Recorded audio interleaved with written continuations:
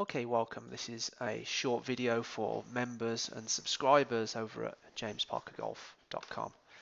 So there's a pattern that you see with tour pros, guys that play golf for a living, guys that earn money from playing golf, uh, and that's this. And I say most because it's not a given. It's not like something that they all do. But a lot of them do it, especially the guys who are kind of have one of these modern swings, a very compact, efficient golf swing. It looks very nice. It's very pleasing on the eye. There's not too many sort of um, there's not too much going on that doesn't have to go on. All right, so you can see what I'm doing here. I was hitting balls this morning. This is just the little drill that I've got going on. And what I'm think I love that finish there as well. It's very Hunter Mahan-esque.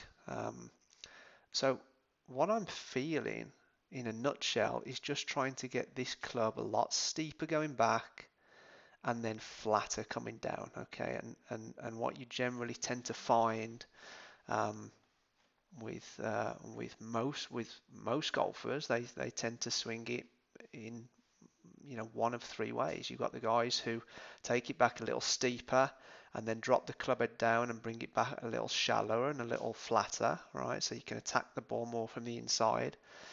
You've got the guys that are trying to take it up and down on the same kind of plane, and you've also got the guys who take the club very much on the inside and then come down on the outside. Now, what I would recommend is you if you want to try and hit the ball from the inside, is you try and feel this club head getting high early. Okay, so you're starting to cock your left wrist early, so that when the shaft gets parallel with the ground, it's going to be fractal. That's a little excessive, but it's a practice swing. I want to feel what I'm trying to do.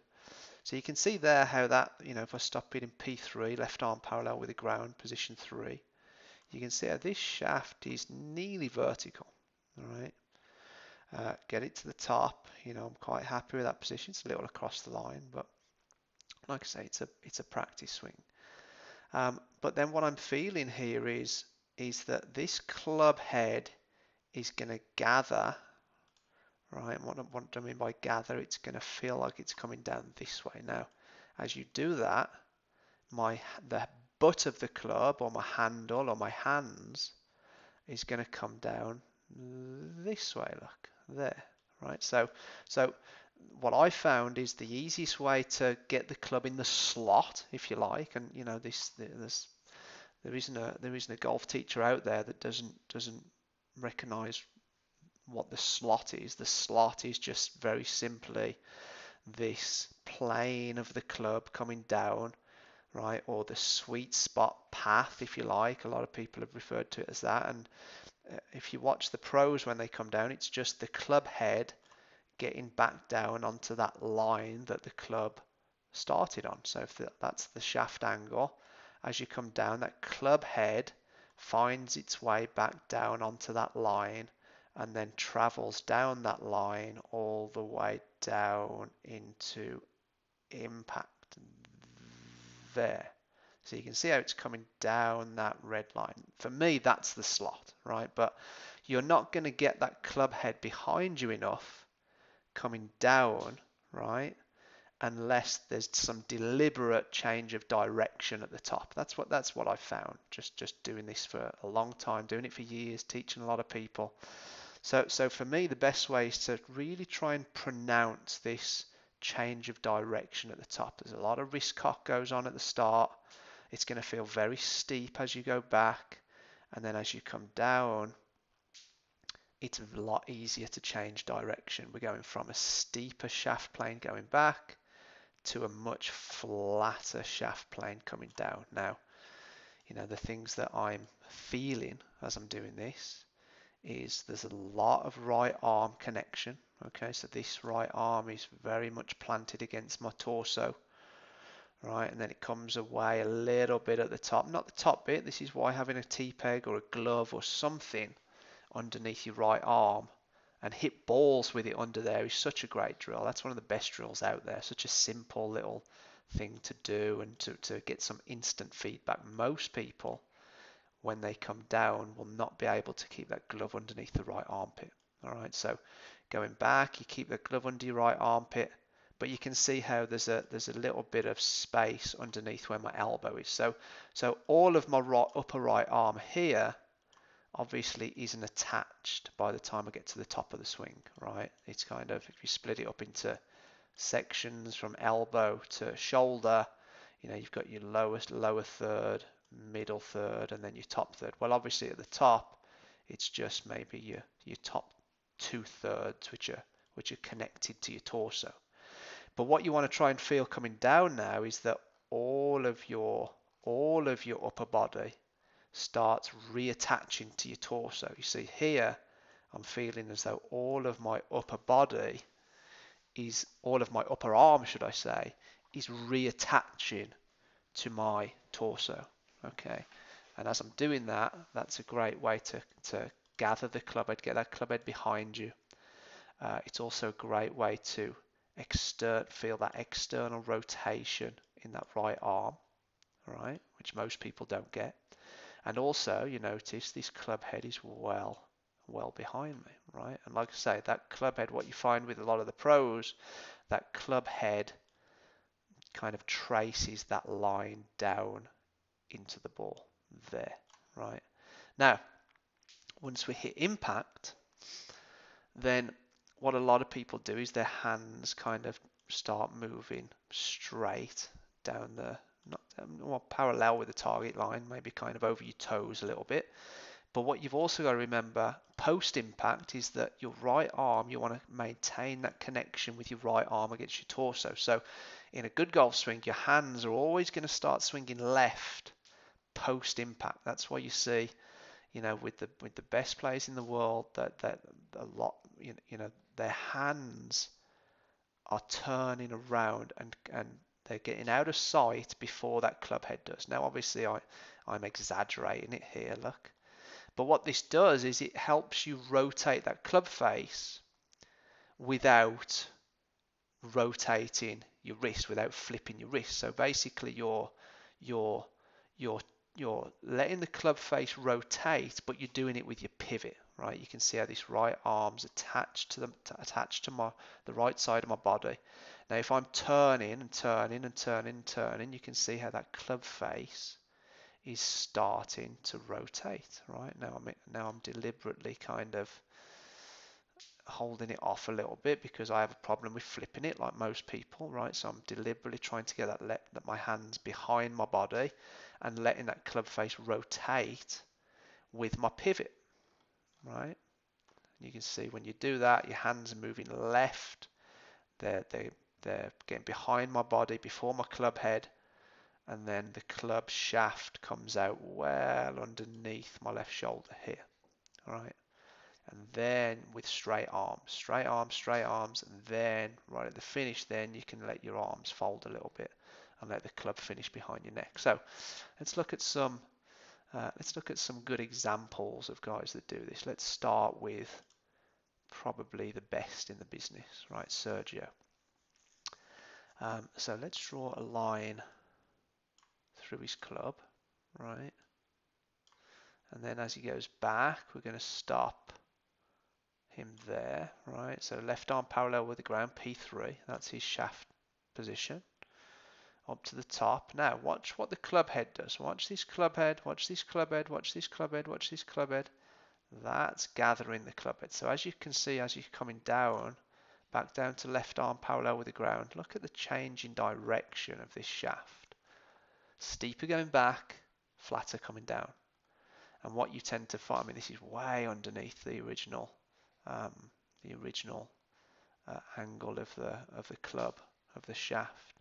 So he's going to come in, much more from the inside, Is this a bad thing? Absolutely not. Absolutely not. Look at how this club head is way behind his hands, right?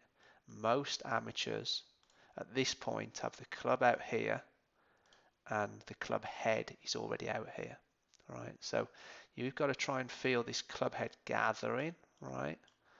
And shallowing out, the shaft shallowing out, coming down into impact, coming through, coming post impact. Yeah, his hand, it's a little straight. I mean, it also depends on the shape of shot he's trying to hit, right? But you can see how, hands are getting behind his body there just before the club head does. And again, club underneath his left shoulder, very important.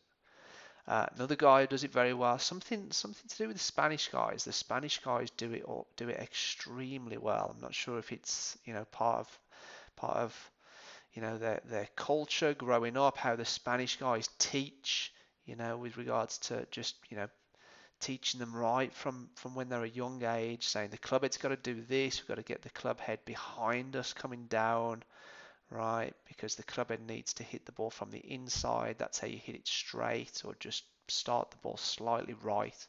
But you can see again, there's his shaft plane going back, right? And then big change of direction coming down, gathers the club very nicely, right? And then, what you tend to find with all these guys is as they start down, what we're looking for is the shaft angle being parallel to the angle that you set up, right? So there's his setup position. There's the shaft going back, gets it up to the top, but then as he gathers the club end and starts his downswing, right, that shaft angle now is parallel with where he starts. That to me means he's on plane, right? Then he just carries on. The right arm reattaches. Look, that elbow's off his torso. Now his right arm attaches again. And then from that position, he can turn his pivot really hard as long as his right arm's attached to his body, right? And it's the pivot which rotates the club face, right? So he flicked it a little bit there, look, flipped it a little bit, right? You can see that club head gets behind his hands a little bit.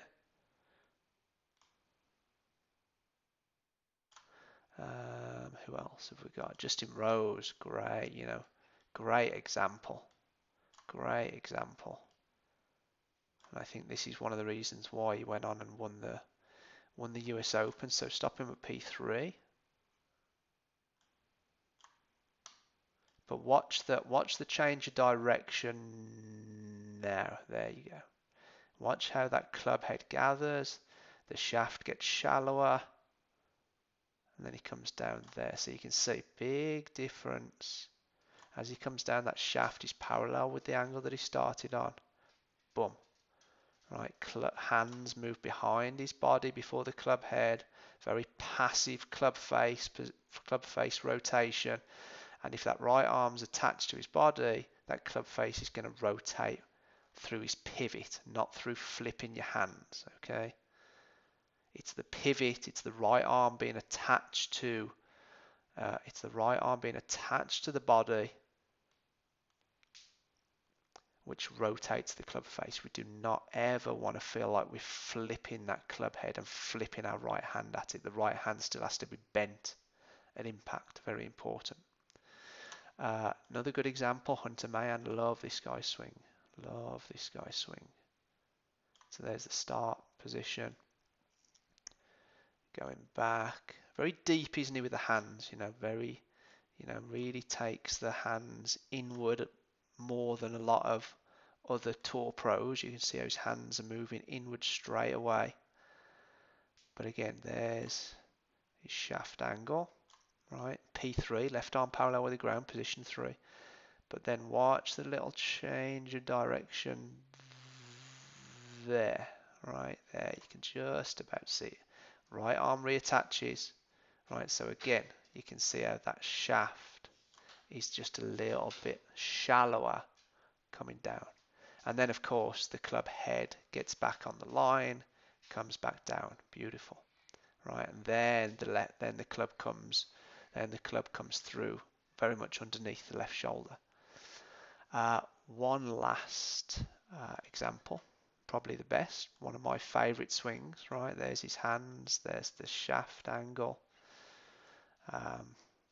Hands move inward straight away, right? Lots of left wrist cock, right? But you can see here, hands are very deep. There's the shaft angle. And then as he comes down, nice change of direction. It's a lot easier to change that direction if you go back steeper. And you can see all these guys that play on the PGA Tour here, they've all got this change of direction. Getting the club lower, more behind them, more behind the hands coming down. And then of course, as you see coming down, that club head's very close to coming down on that line that the shaft started on, right? As he comes through, hands move left. There's the best example. Look, hands move behind his body first.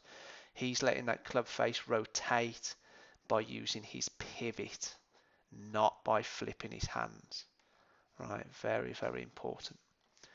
Okay, guys, so I hope that's helped you out a little bit. If you're watching this on YouTube or on my blog over at jamesparkergolf.com, please, if it's on point, as always, please feel free to leave me a comment below and let me know what you think. Cheers.